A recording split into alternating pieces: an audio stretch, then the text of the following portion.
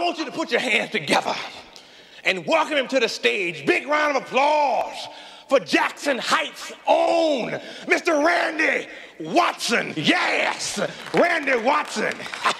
That boy is good. Good and terrible. Welcome to the 14th episode of Wings and Wine. My name is Derek, also known as City Needs Me. You can find me on all social media platforms at City Needs Me. You can follow the Wings and Wine page on Instagram at WingsXWine. Today, I'm going to do a film review on the movie Coming to America, the number 2, which is a sequel to Coming to America from 1988. I didn't grow my hair out. This is a wig that I had from Halloween, and it just happened to match the Soul Glow wig or style from back in the 1988 film Coming to America. So I figured I'd pay homage and put the wig on for a little bit. But the movie Coming to America, it's been getting some mixed reviews, so I wanted to go ahead and give my take on it because I am a huge fan of the original. It's actually my second favorite movie. So I wanted to go ahead and give you a little bit of insight on how it was. So let's go ahead and get this episode started.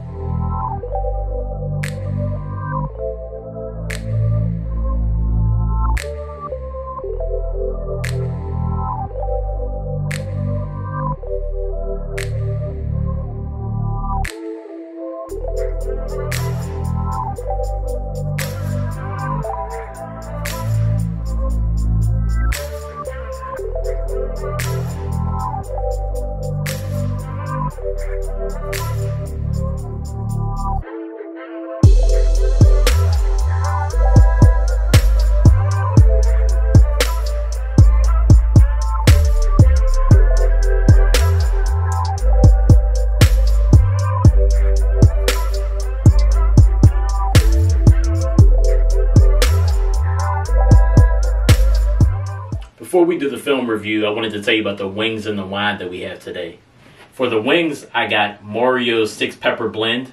Now this is Mario's East Side Saloon, which is in the Shady Side neighborhood of Pittsburgh. I've had their food before, and it is typically very good. For the wine, we have Other People's Pinot, which is made by Maison Noir Wines, and this is a black-owned brand made by Mack.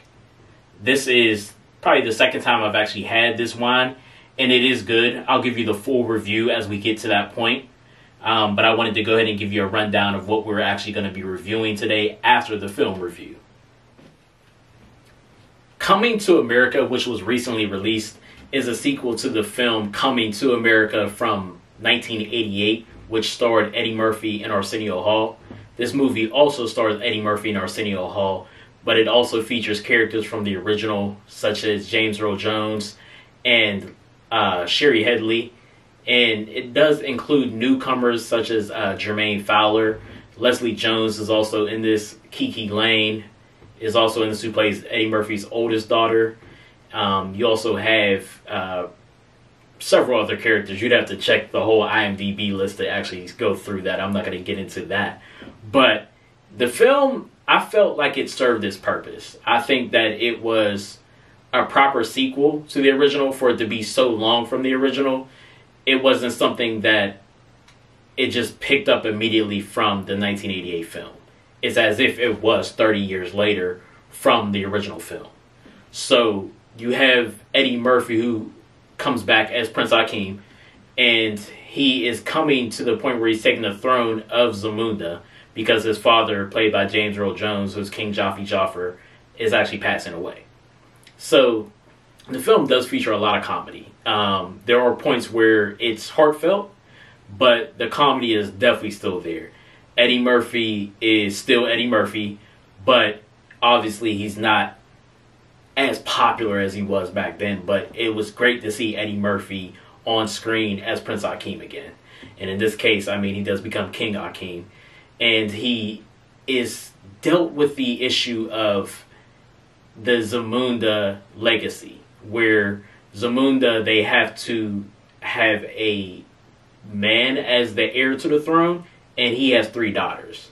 But he finds out that he has a son that was conceived from the original time that him and Arsenio Hall's character, Simi, went to New York in the original film. So that is played by Jermaine Fowler. and I think he did a really good job at acting as his character, who's Lavelle Johnson is his name, and Leslie Jones is his mother in that. Her name is Mary Johnson, and they added a lot of great acting to the film. I'm not always the biggest Leslie Jones fan, but I thought that she played a really good role, and she added most of the comedy to the film.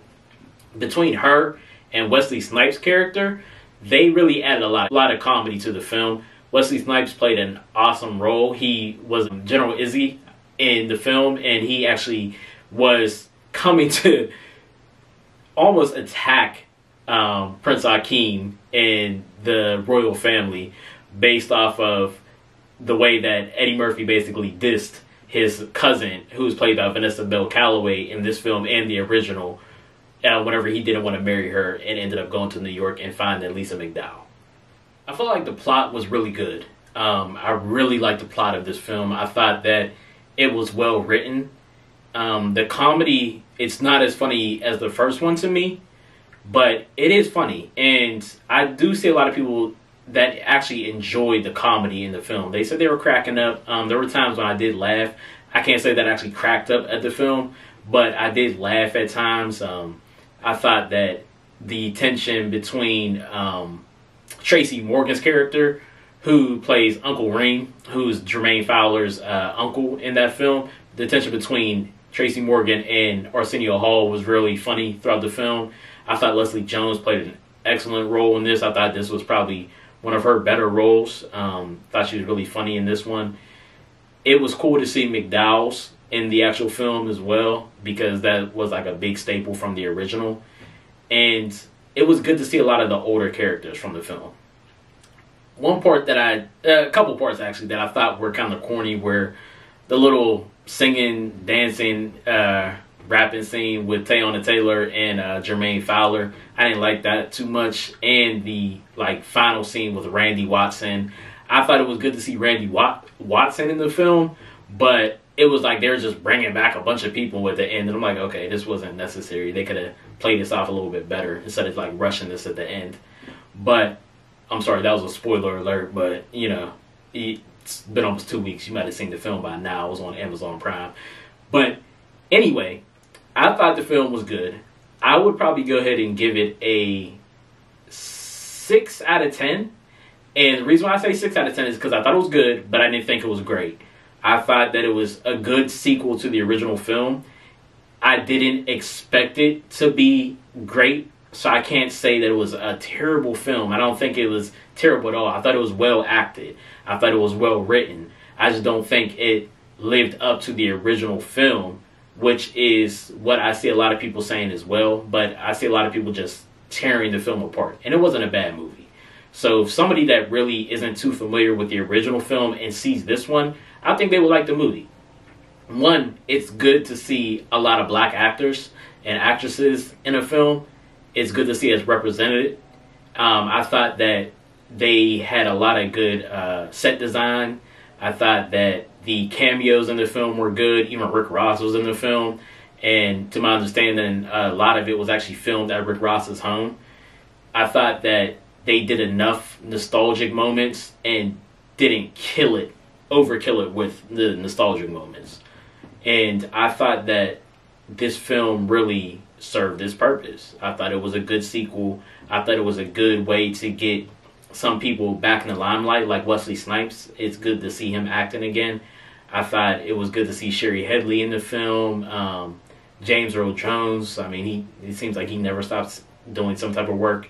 And it's good to see Arsenio Hall. It's like you really don't see Arsenio Hall unless you're watching a Magic Johnson or Eddie Murphy documentary. That's the only time you really see Arsenio Hall, is when they talk to him about him being the best friends of Magic Johnson and Eddie Murphy. So it was good to see all of those people represented. I thought this film did what a lot of Eddie Murphy films does, which is give a lot of light to actors that we may not be familiar with. And Jermaine Fowler was that. I thought he did a good role. I thought Kiki Lane did a great role. Eddie Murphy's daughter, one of his daughters, was in the film as well, playing one of his daughters. And I thought that Teyana Taylor played her role well as well. So I would recommend to watch the film. I think it's a good film that you could watch with by yourself, with a partner, with family. Honestly, it was good. And I think that it was enough for me to be like, okay, I'm done with that franchise, and I'm okay with the way that they completed it. So I would recommend to see Coming to America. And if you haven't seen the original, please watch Coming to America from 1988.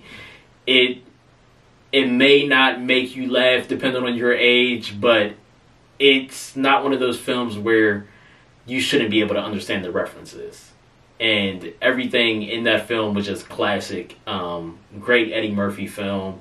Great performances all around in that one. And then go ahead and watch the new film, Coming to America, which is on Amazon Prime. So again, 6 out of 10 on that. And let's go ahead and do the Wings and Wine review. Okay, we're going to do the Wings and Wine review, but I got to take this wig off. This Soul Glow ain't popping for me right now. So I'm going to take that off. For the wings, the 6 pepper blend from Mario's East Side Saloon in Shady Side.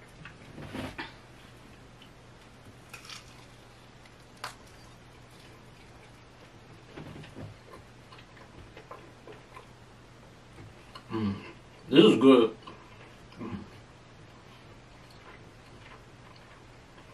It's actually really good. Yeah. So I've been to Mario's before. Of course, I had their garlic parm. I love it. Not the best garlic parm in the city, but it's good. And I believe their honey habanero before. Me and my friends used to go to Mario's a lot back in our like earlier 20s. And they used to have like $2 Blue Moons all day. And you also used to be able to get like a huge goblet of Blue Moon. And that would like pretty much serve you for like several hours. But I always used to get their wings, sandwiches. Their pizza is actually fire too. If you ever go there, you don't want to try out their wings, then try out their pizza, because their pizza is really good. This is really delicious though.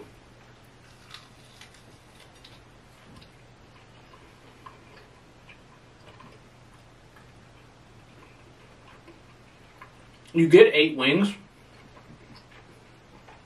for about $12. And with that, I mean, you get the 8 wings. They give you like ranch, or I think you can request blue cheese, but they gave me ranch as well. And then they give you celery and carrots. And I'll show a closer look on the actual episode as well. So you're actually able to see the seasoning on the wings. They do mix it up with flats as well as drums. This is a smaller, it's like a wing ding almost. It's not a full wing as you would have seen like in the last episode with Dirty Birds, but this is a really good wing. It's seasoned very well. This was Mario's. I'll give it a 8 out of 10. Yeah, I'll give it an 8 out of 10. I really like these wings. I think that they do fill you up. They give you enough of them to fill you up, as well as the actual seasoning is more than enough as far as what I would want in a wing. Mario's 6 pepper blend wings were very delicious.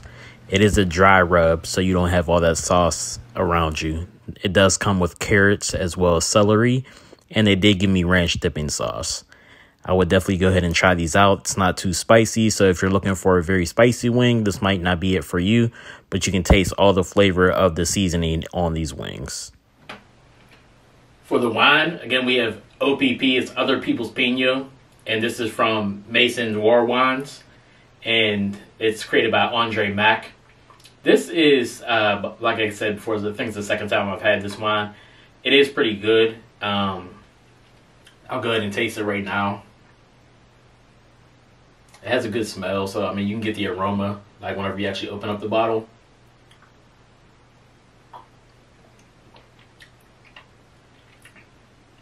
It is a good flavor. It has the earthy tones. It has like a hint of cherry in there. You could taste that in there, that flavor in there as well.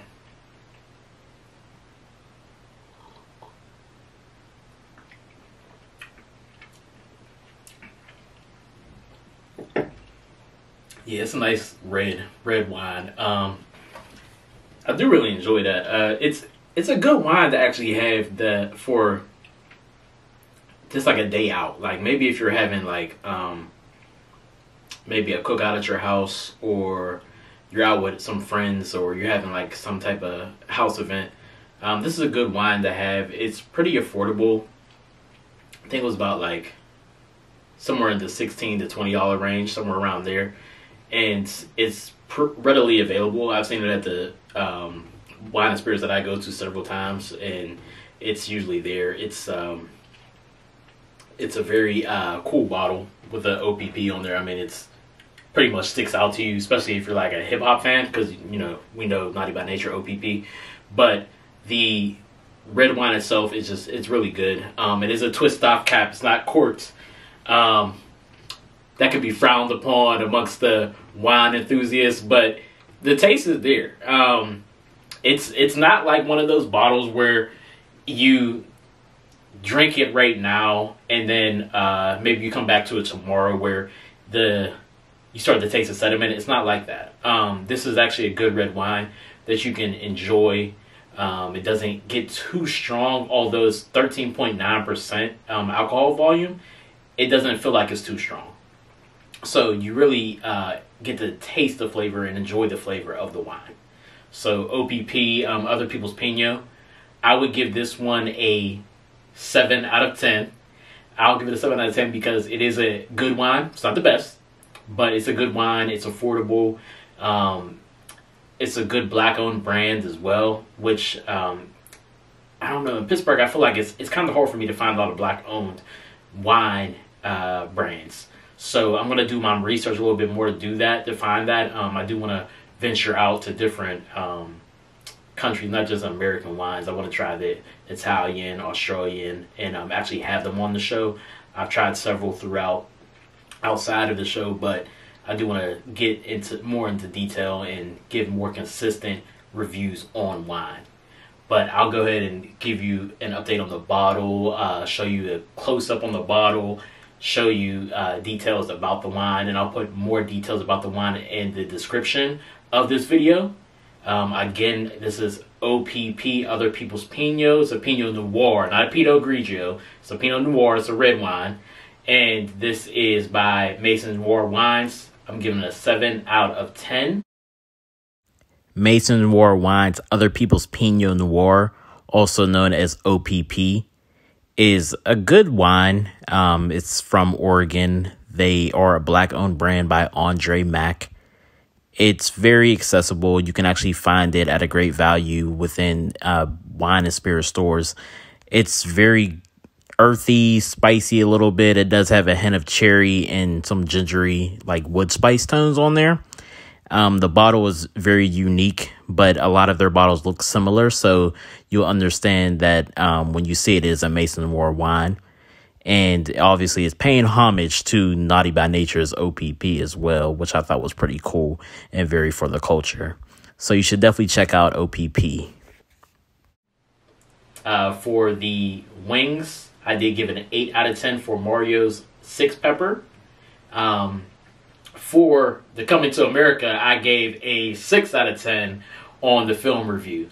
Now, going forward, I am going to get more into the review of the wings and the wine, in which you will see more.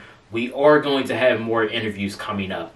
I'm getting into the scheduling process with several guests, and I will have them coming on. I'll have a special episode coming soon once I can coordinate it. It's going to be numerous people on the episode. And this was episode 14 of Wings and Wine. My name is Derek. You can find me on all social media platforms at City Needs Me. You can follow the Wings and Wine page at WingsXWine. My shirt today is by Freshman Vintage. This is actually their own tee. Shout out to E-Man. You can check out episode 3 to check out the Freshman Vintage episode as well, where he's on there. So this is a Freshman Vintage. You can find them at Freshman Vintage on Instagram. And he has a lot of great vintage products. I would definitely say the best in the city for sure. Having gone to several vintage places, I mean, he has original products, so I'll definitely check him out. Again, this is episode 14 of Wings and Wine. Like, comment, and subscribe on the video, and check out the previous episodes as well. Check out the beauty series that featured 3 different guests, and you can learn a lot, especially if you're looking to get into the beauty industry or you're looking to learn some beauty tips at home. And again, my name is Derek. You have a great evening. Thank you.